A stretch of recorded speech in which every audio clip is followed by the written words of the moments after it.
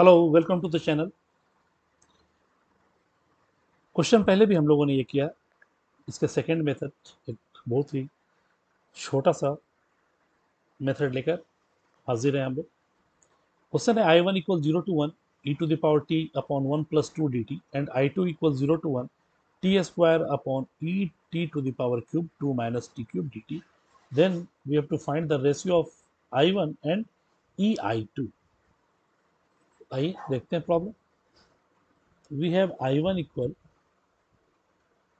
Zero to one e to the power t upon 1 plus t dt, and we have I2 as 0 to 1 t square dt upon e to the power t cube 2 minus t cube।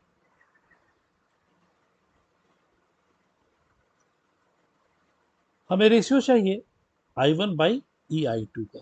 कोशिश करते हैं I2 को I1 में convert करने का। ऐसे problem में हम लोग कुछ 95% काम ऐसा ही सब्स्टिट्यूट करते हैं कि I2 I1 के जैसा बिहेव करे या I1 I2 में कन्वर्ट हो जाए। तो I2 थोड़ा बड़ा फंक्शन है, बड़े से छोटा लाना ज़्यादा आसान है। तो I2 को कन्वर्ट करते हैं हम लोग I1 में। 2 माइनस टी क्यूब को 1 प्लस 1 माइनस टी क्यूब लिख देते and Z substitute 1 minus T cube and dz becomes minus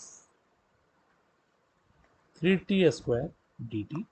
This becomes minus 1 by 3 dz equal T square D T. Limit की बात करें तो एट टी इक्वल 0 पर z हमारा 1 है एंड t इक्वल 1 पर z 0, यानी I2 हमारे पास अब आ गया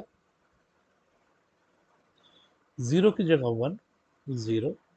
T square D T becomes minus 1 by 3 dz upon t cube becomes 1 minus z e to the power 1 minus z, and this becomes 1 plus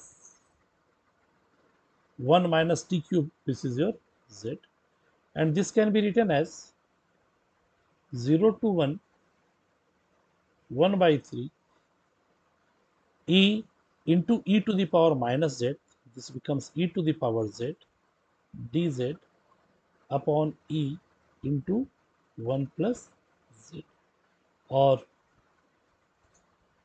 using first properties of definite integration, this can be written as e to the power t dt upon 1 plus t, which becomes 1 by 3e I1.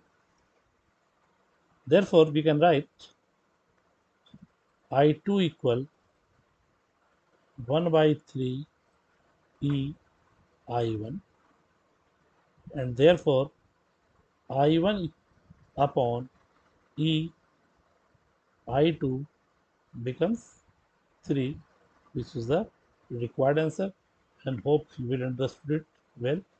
Option B is the C is the, this is C, this is B. Option C 3 is the right answer. Thank you.